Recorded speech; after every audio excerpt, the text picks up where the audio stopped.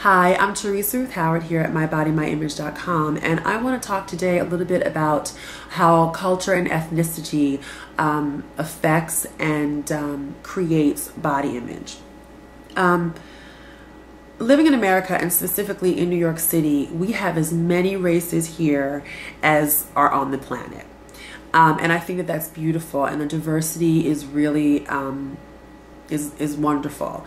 And as many cultures and ethnicities as we have that many different perceptions of beauty and ideas about the body, especially when it comes to the women's body. I mean, culturally, the women always sort of bear a burden of being beautiful and attractive to their men.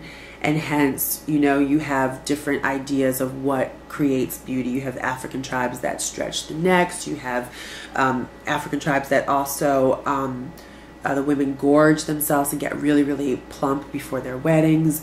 You have Indian women who henna themselves, and the idea of shades, lighter being more beautiful, darker not being beautiful. There's all sorts of stuff culturally that goes on. And that does affect women's body images, or their images of themselves. I just want to take today one of the most glaring contrasts in America, and I want to talk about African American women and Latino women versus Caucasian women. Now, statistically, it's been proven that African American women and Latino women have less issues with their body and suffer from things like eating disorders far less than Caucasian women. And I think that there are two reasons that this makes sense. One, in the African American community and the Latino community, the idea of the fullness of a woman is sort of celebrated. Again, it goes back to the men.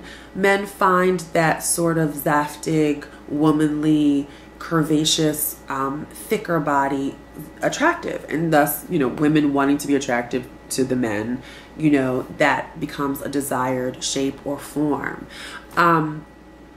You know, I can recall young girls saying, oh God, I need more, African American or Latina girls go, oh, I need more butt. I need, you know, I'm too skinny. This is something that's very, very common in those communities. And you could even be ostracized if you're too thin.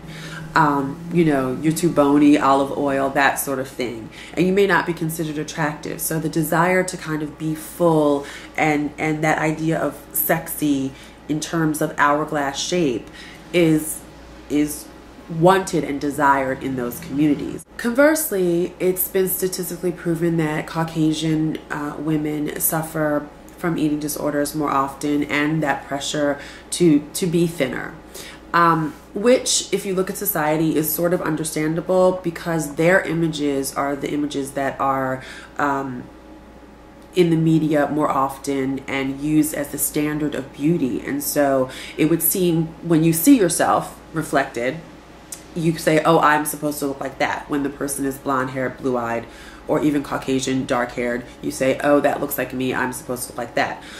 Perhaps that's another reason why in the African American and Latina community, there's less of a pressure. When you see yourself projected less, or the image of what you should be projected less, you don't necessarily identify with it. So that could be another reason why some African American and Latina women don't have that sort of pressure, along with the cultural idea that the body is just accepted freely without any real stipulations. I think that is wonderful. However, the only fear I have and the problem I think that comes up in African American and Latino communities is that there is a difference between weight, shape, and health. So while it's okay to be fuller and you're not necessarily pressured to diet and restrict, there might be that sort of concept of, oh, so it's okay to indulge. And so some of the things that you may be eating or the idea that you may not be exercising could be leading to the statistics that we know of obesity and diabetes and heart disease, because African American women and Latina women may not feel the need to necessarily work out, seeing working out as a way of slimming down, as a weight loss thing, as opposed to a health thing. So if I could get something across, it would be, sure, love your body, but love your body in its shape, but love your body in so that you're taking care of it inside and out. I talked a lot about your insides, your emotional insides, matching your physical outsides. Well, let's also extend that to the health of your insides. So I don't care how big you are, how tiny you are, but the idea that you're actually taking care of yourself and being healthy is of more importance than how you look, because you'll look fabulous in a coffin.